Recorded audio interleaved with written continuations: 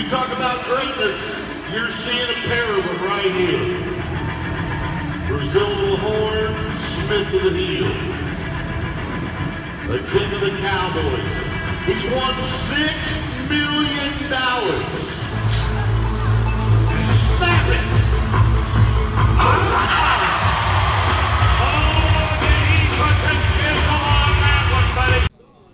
Hey everybody, I'm out here with Trevor, Brazile, and Patrick Smith. They are awesome team ropers if you guys just missed it. Go ahead and tell us a little bit about what each of you do out there as a team and how that worked out for y'all tonight.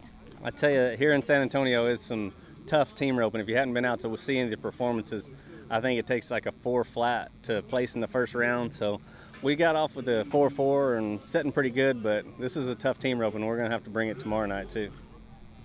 Well, I will say the first thing, we just came from San Antonio, but we're in San Angelo, so my partner gets confused every now and then. But in San Angelo, it's also extremely tough. So just like he said, the big money's in the average. You want to be here on Friday night for the short round, and that's what we're after. So Trevor did a great job tonight. I didn't do anything too special, just kind of caught the steer, and that's my goal the next 2 nights is for us to try to make 2 more runs like that, and then we'd be just right where we want to be. So like y'all mentioned, y'all were in San Antonio. Did San Angelo go better, San Antonio? Well, it's hard to ask me. I thought I was still in San Antonio. No, it went good in the team roping in San Antonio. I didn't have any luck in the tie-down roping, and it was vice versa here. I'd done pretty well in the tie-down roping earlier in the week here in Angelo, and it started off good in the team roping here too, so hope it stays that way. Yeah, both great rodeos. I'm a West Texas boy, so I grew up in Midland, Texas, so this is a lot closer to home for me. Always love coming here. It's a great rodeo, so hopefully we can finish strong here too. Is this y'all's first time competing in San Angelo? I've been here a few times. Definitely. I'm not as old as he is, as you can tell, but no, we've probably been here 12, 15, 20 times, something like that. It's been a lot. So what made you two want to team up? He pays me good. No. You know, it's about how you rope together, and we've had a lot of success, and in this industry there's a lot of ups and downs, and there's a lot of breakups, and we're one of the few teams that's stuck that out, and it's paid off with the World Championship and a lot of success other than that. We both have families. Both our wives are good friends. We both have 3 kids, and we have common goals. We both want to win, you know, everywhere we go, and we know we put the work in to do it. And like he said, just getting along. We roped together for 10 years, and in rodeo years, that's like 70. It's almost like dog years when you're talking about rodeo years. That's a long time, but we're really good friends outside the arena, and it just makes, you know, roping together more fun.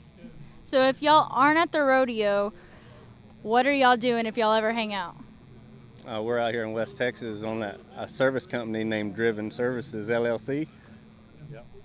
Working, that's what we're doing. We're on something, practicing together. Like he said, we've got a company, Driven Services, that I'm actually headed there tonight to hang out with all our group and our men that are working over there tomorrow, and then come back for the rodeo tomorrow night and bring all them with me so they can watch us and hopefully make another good run. So we mentioned earlier a little bit that this isn't the only event that you compete in. No, I compete in the tie-down roping and the steer roping also.